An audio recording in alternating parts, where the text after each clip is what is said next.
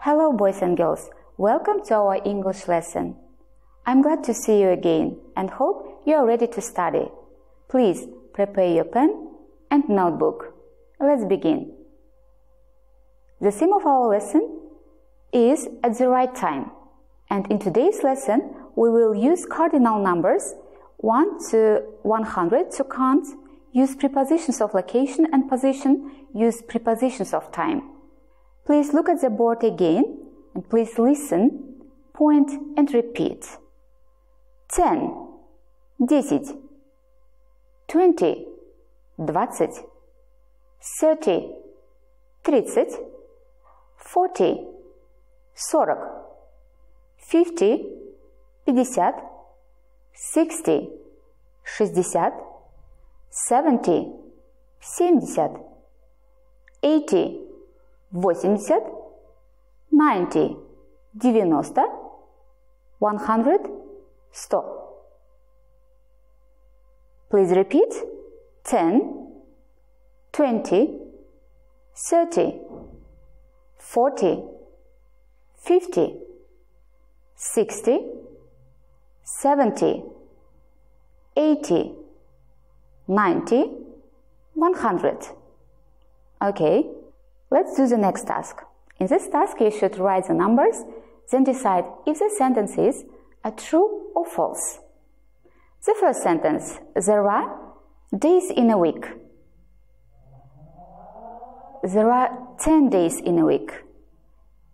Is it true or false? Yes, it's false. And correct answer is there are 7 days in a week. Good job.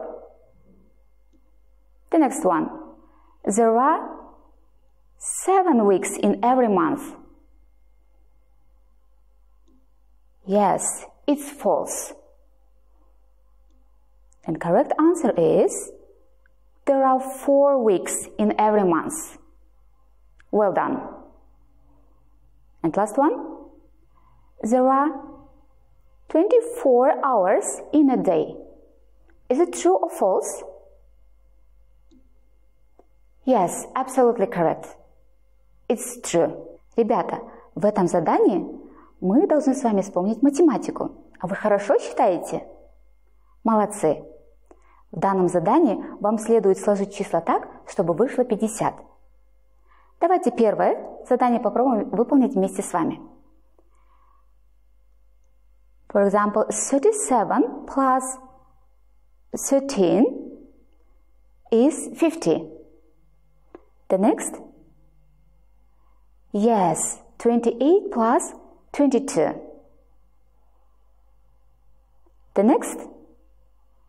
Well done. 45 added 5 will be 50.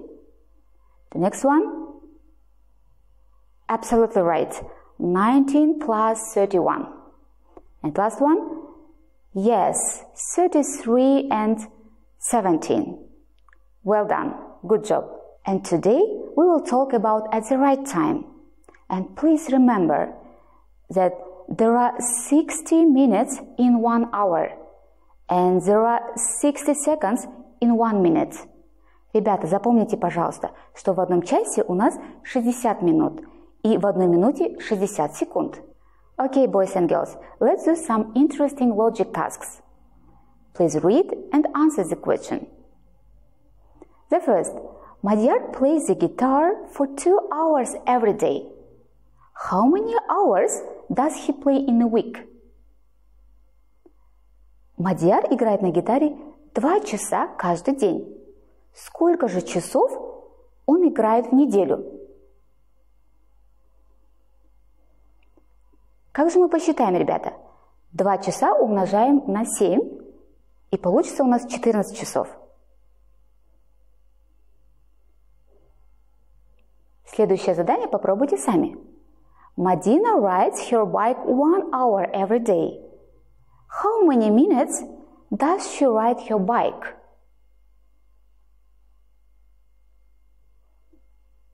Yes, 60 minutes. The next, Sanjar has a shower for 5 minutes every morning. How many minutes does he have a shower in a week?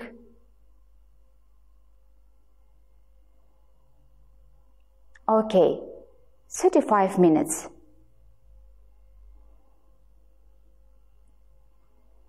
The next, Amir goes fishing with his dad on Sundays.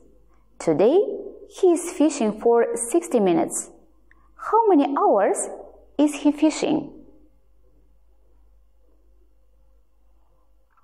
Perfect. 1 hour. Ребята, задачей сегодняшнего урока у нас является разобраться в многообразии английских предлогов. Из курса русского языка вы знаете, что предлоги используются в предложении, чтобы придать им смысл. Они связывают слова. В английском языке много предлогов. И сегодня мы с вами познакомимся с предлогами места. Они помогут вам понять, где же находится предмет. Today we are going to speak about prepositions of place. In front of – напротив. Between – между.